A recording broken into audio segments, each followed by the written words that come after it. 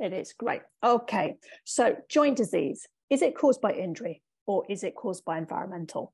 And I thought I'd go through this because it's something that has really kind of become this is what is happening in your joints and this is why you can't do anything about it.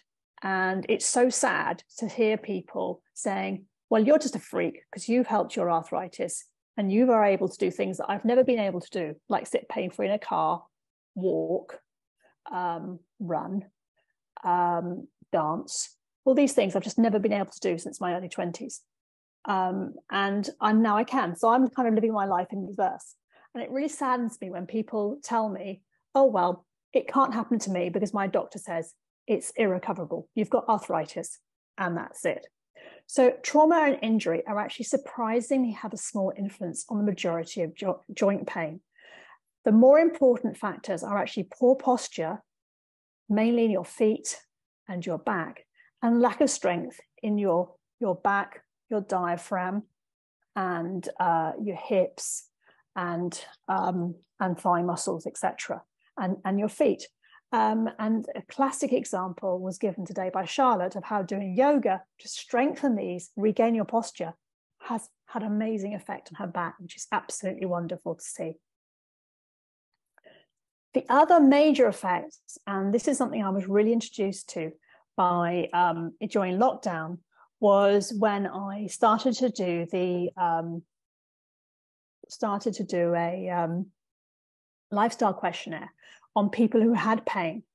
And I basically have done more reading with it. And the biggest thing that causes joints to start to rapidly degenerate, i.e. not heal. So you give yourself a repetitive injury, a small kind of small injury that you wouldn't really think about at all, that just does not repair and starts to snowball very quickly into a major problem.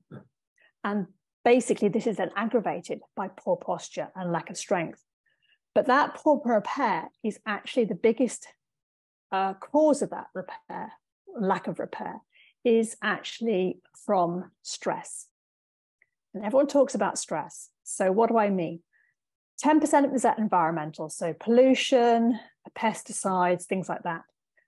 20% psychological, so depression, anxiety, things like that. But 70% is nutritional. And this results in basically a Western diet, so high in meat proteins, dairy, sugars, and fats, basically result in gut health changes. So we have a much, much less diverse gut biodiversity than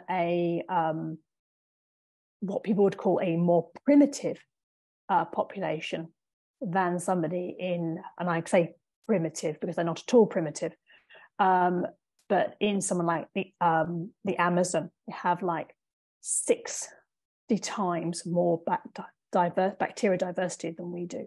And what this results in is basically hormonal disruption, which affects our sleep. So we no longer get deep sleep, or we get disrupted sleep. We have an inability to maintain a healthy weight. So we yo-yo if we diet, or we just gradually put on more and more weight despite reducing our food intake. It destroys muscle.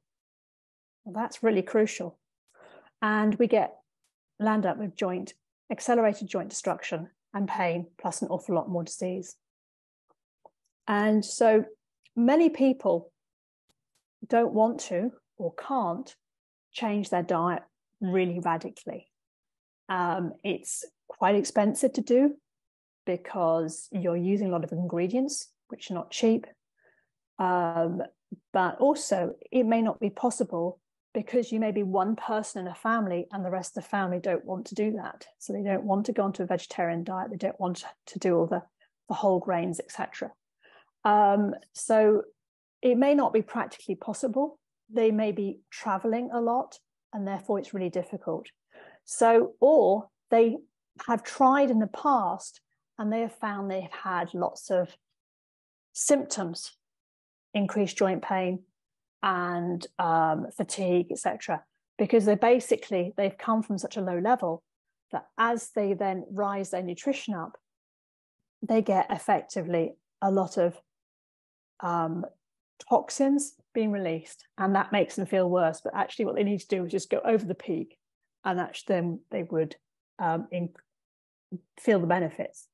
But this is where I found that supplements that are, I'm just going to change that, supplements that are very pure, so they have been tested for pesticides, radioactivity, especially the ingredients coming from around the Pacific, and the body treats them as a whole food. So they see them as something to break down, that have been clinically trialed to change body function, and they are treating the cause of the problem, not the symptom, which in my case is pain, results in a decrease in biological age, not the accelerated aging that we see with people with joint pain and other clinical diseases. And the reason why supplementation has such a bad name is basically because supplements aren't the same. Most of them come from synthetic sources, so they cause even more nutritional stress to the body.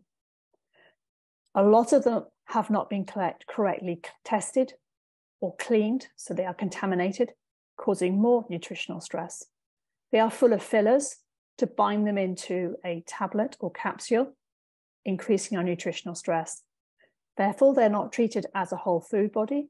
They're effectively a foreign agent. And where you have, and they're often in very poor quality, and therefore you have to take a lot of them. And that basically, and you're treating the symptom and not the cause, leading even more to nutritional stress. So that's why basically a huge number of supplements don't work in clinical trials, because actually they're trying, I won't say crap, because that doesn't sound very rude. That sounds very rude, but they are, shall we say, not using the optimum products that could be used. And that's why I went to Synergy, because Synergy actually do what they say. They test so that they can get they can actually find pesticides, one drop of pesticide in effectively 23 Olympic swimming pools. Everything has been tested to make sure it works. They even have a mock-up of the body, and they are able to watch the products going through to make sure that things like their probiotics actually are digested and come through the stomach, etc., into where it's actually really needed, and that they are actually treating the causes of the problems and reducing the metabolic problems that are actually causing the symptom. So they're treating the real cause. And that's what I thought I'd share with you today. It's what I'm working more and more with. And so anybody got any questions?